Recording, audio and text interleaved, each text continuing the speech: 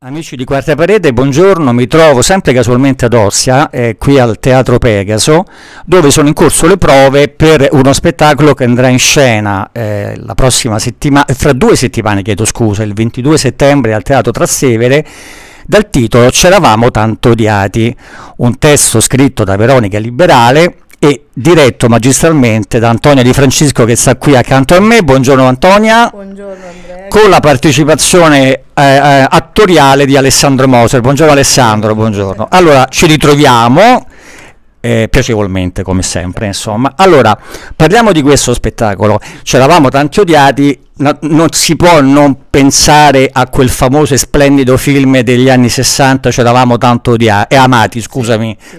Però probabilmente con una trama leggermente diversa. Beh, sì, lo è. Allora, questo testo è stato scritto da Veronica Liberale e parteciperemo al Comic Off, quindi siamo molto emozionati, siamo addirittura d'arrivo con le prove.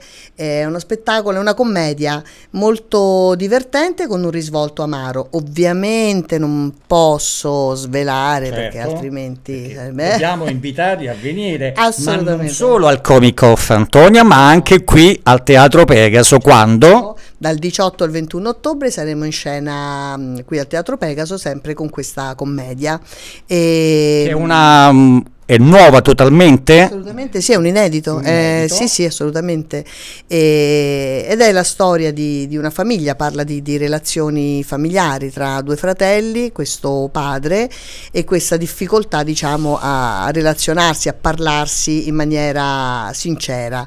Ci sono una serie di personaggi, di colpi di scena, sì, molto ritmato lo spettacolo. Ed è molto divertente, molto coinvolgente, ecco, è difficile dire senza dire, però certo. Alessandro Moser sarà il figlio. Certo. Adesso ce lo dice, lo interpelliamo. Giulio sarà il figlio. Allora, Alessandro, tu che figlio sei? Io sono un figlio dei nostri giorni. La cosa interessante, secondo me, un figlio contemporaneo. Secondo me la cosa interessante di questa commedia è che è un testo contemporaneo, quindi rappresenta in qualche modo la nuova drammaturgia italiana. Certo.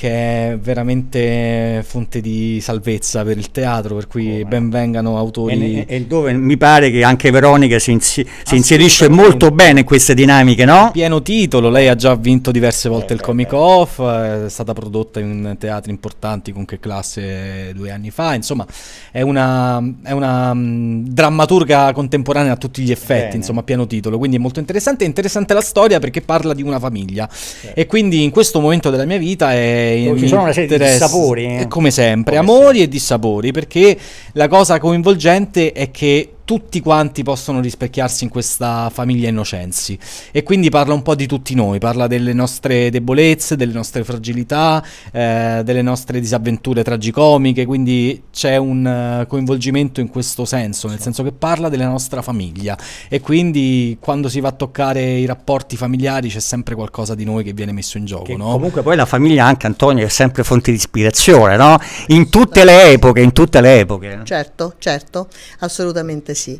E infatti noi... meno male che sia così, Beh, meno male che sia, cioè, speriamo insomma che questo spettacolo venga apprezzato, capito, e che soprattutto ci si diverta. Questa è la cosa che ci interessa, che divertendosi che possa anche far riflettere un momento su quelle che sono le dinamiche familiari, che poi alla fine cambia la famiglia, cambia la struttura della famiglia, ma certe dinamiche poi alla fine rimangono, quindi insomma, sì. Resistono al tempo. Resistono al tempo perché fanno parte di noi, fanno parte proprio dell'essere umano e dei ruoli che siamo poi costretti in qualche modo a rivestire nostro malgrado, e si parla proprio di questo. C'è un cenno al teatro, perché questo magari lo posso dire, il papà di questa famiglia è un ex attore, quindi viene un po' messo in gioco anche questo, no? Il teatro è verità, si dice più la verità a teatro oppure meno? Questo mi ricorda tanto un vecchio tema pirandelliano, esatto, no?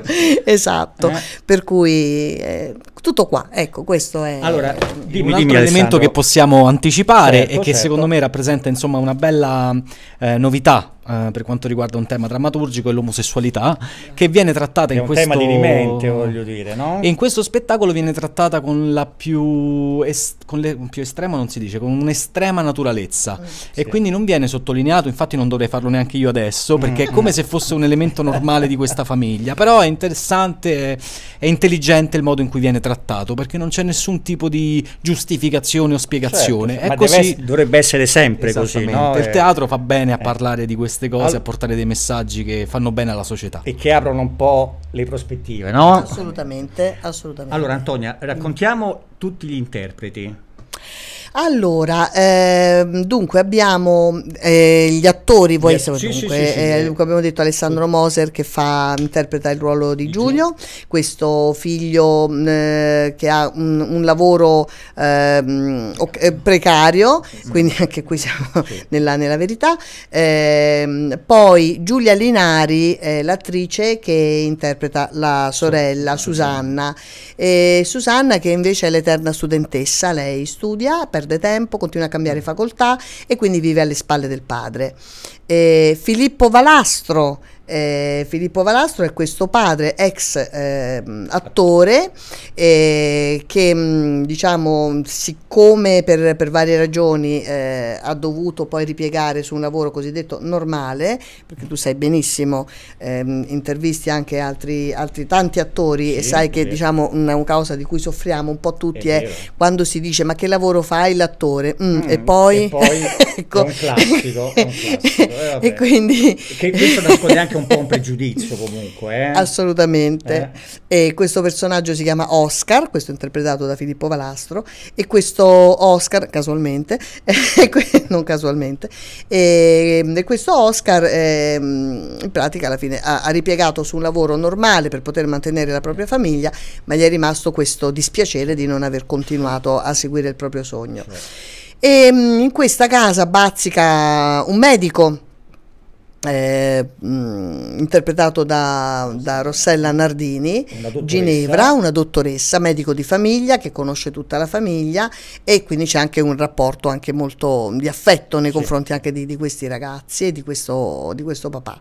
E poi manca un personaggio, un cameo, che è quello di Awet, questa badante italo-eritrea che sta in questa casa e dà una mano alla famiglia. Poi però non posso soffro. Scopriremo poi. Interpretato da Antonia di Francesco. Benissimo. E manca? E basta, siamo noi cinque. Allora, regia di Antonia di Francesco. Allora, piccolo riassunto: 22 settembre, Teatro Trastevere, ore 21, C'eravamo tanto odiati, scritto da Veronica Liberale, diretto da Antonia Di Francesco, con Alessandro Moser, Giulio Linari, Rossella Nardini, Filippo Valastro e fine. Abbiamo detto tutto? E Antonio Di Francesco, giustamente. 22 e 23. 22 e 23 settembre al Trastevere, e dopodiché dal 18 al 21 ottobre qui al Teatro Pegaso, quindi o a Trastevere o al Teatro Pegaso voi dovete venire a vedere questo bellissimo spettacolo. Chiudiamo questo capitolo e ne apriamo un altro, quello della stagione del Teatro Pegaso, Antonio, del quale tu sei la direttrice, l'augusta direttrice. No, mi sento poco augusta. Allora, che sorprese ci riservi? Allora, quest'anno abbiamo un cartellone ricchissimo, abbiamo tantissimi spettacoli, abbiamo compagnie locali, ma abbiamo ecco qua, alcuni spettacoli che proponiamo in abbonamento, tra cui il primo è appunto C'eravamo tanto odiati. Posso dire gli spettacoli? A seguire a novembre ci sarà Vissi per Maria con Siddhartha Prestinari, scritto e diretto da Roberto D'Alessandro. Poi dal 29 novembre al 9 dicembre saremo in scena con L'importanza di chiamarsi Ernesto di Oscar Wilde, con la mia regia in scena. Tu farai Non mi dire Lady Bracknell. Assolutamente. ovviamente, e Alessandro Moser che farà Jack. Dal 21 al 24 febbraio avremo Fabio Avaro con Le mie storie bastarde, dal libro Storie bastarde di Davide Desario. Dal 7 al 10 marzo siamo in scena con Precarie età di Maurizio Che è un gioco di parole. Che è un gioco di parole, è uno spettacolo particolare. Due parole te le può dire lui, perché lui farà la regia finalmente di questo spettacolo, e noi saremo, io farò finalmente solo l'attrice insieme a Veronica. Insieme a Veronica. E poi dall'11 al 14 aprile ritorniamo in scena con Sarà e le memorie di Sara Bernard, che è Sara Bernard. Hai fatto la scorsa stagione. La scorsa stagione che abbiamo fatto, ripreso e replicato, quest'anno lo portiamo anche fuori, e ha avuto un grande successo, è piaciuto tantissimo, siamo contentissimi perché è stato un bel lavoro intenso, per la regia di Luca Pizzurro, eravamo in scena sempre noi due. E poi dal 2 al 12 maggio saremo in scena con Next Fall per la regia di Davide Nebbia, Alessandro Moser. È un testo anche questo di un commediografo contemporaneo, americano, molto bello. Anche lì si affrontano temi attuali e scottanti e difficili. Quindi c'è divertimento, ma c'è anche impegno, no? C'è impegno, c'è divertimento, c'è riflessione. Questo per quanto riguarda la stagione in abbonamento. Oltre questa stagione c'è un cartellone ricchissimo che magari affrontiamo in un'altra occasione, perfetto, per non dilungarci troppo. Assolutamente sì. E quindi venite anzi no, mi interessava due parole veloci su questo spettacolo scritto da Maurizio Donadoni, che è un bravissimo attore. Io l'ho visto nel ruolo di Otello al Globe, anche voi, quindi fantastico assolutamente. Quindi ecco, due parole su questo spettacolo. Allora, intanto il cast meraviglioso, perché c'è Antonia in scena insieme a Veronica Liberale, e che quindi oltre a essere la drammaturga di cui sopra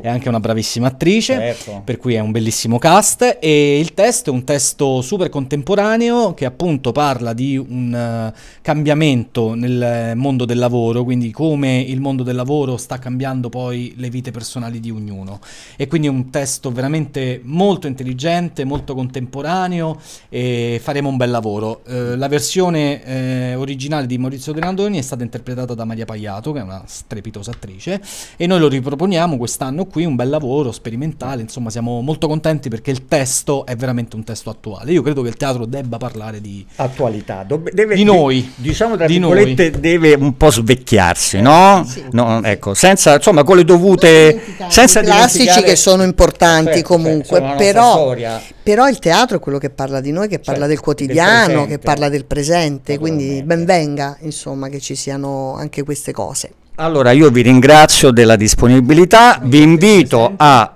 vedere sia lo spettacolo diretto da Antonia o al Comic Off a Trastevere o qui al Teatro Pegaso, ma soprattutto di venire qui per sottoscrivere l'abbonamento, Antonia.